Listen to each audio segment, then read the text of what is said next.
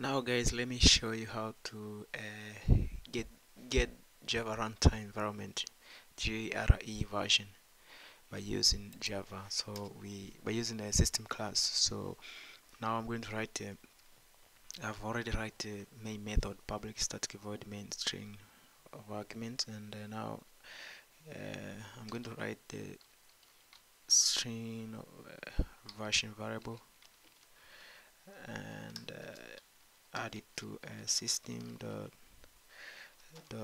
get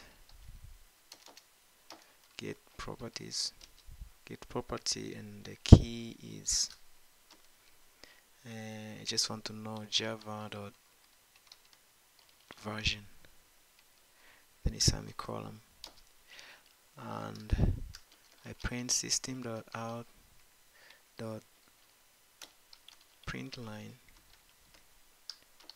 and in here I pass the string JRE version is equal to, then we concatenate by using plus sign version, and we save, then we run the program, then we have JRE version equal to 1.8.0 underscore 60. Thank you guys, like and subscribe.